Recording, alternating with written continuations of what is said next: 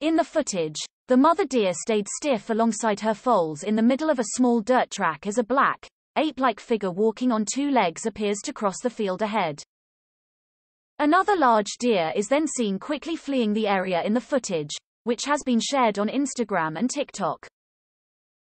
The clip, which was believed to have been initially recorded in 2009 before resurfacing, sent social media users wild in the comment section of @we_Bigfoot_believers. Despite the poor quality of the video, they were convinced the dark-haired creature was a Sasquatch.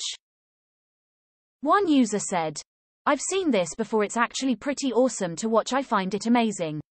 Another wrote, "Look at that thick squatch." A third added, "Sweet." However, not everyone is so convinced, as one user demanded more information about the clip to decipher whether the creature is human or not. They said, "Would love some context. Seems to walk very human-like, though is huge so." The news comes after new images from a thermal camera appeared to show a real Bigfoot walking through some woods. The footage, from the latest episode of American TV series Expedition Bigfoot, saw a team of researchers capture the heat signal of a bipedal being in a forest in the state of Washington.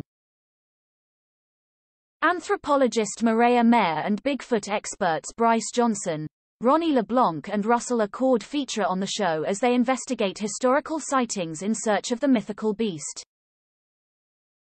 The clip was shared to Reddit forum r/Bigfoot, where enthusiasts were certain that it proves once and for all that Sasquatches exist. Several military patrol drones were used to capture the footage, linked to tracking sensors set up to only record the movements of anything weighing more than 300 pounds, 136 kilograms.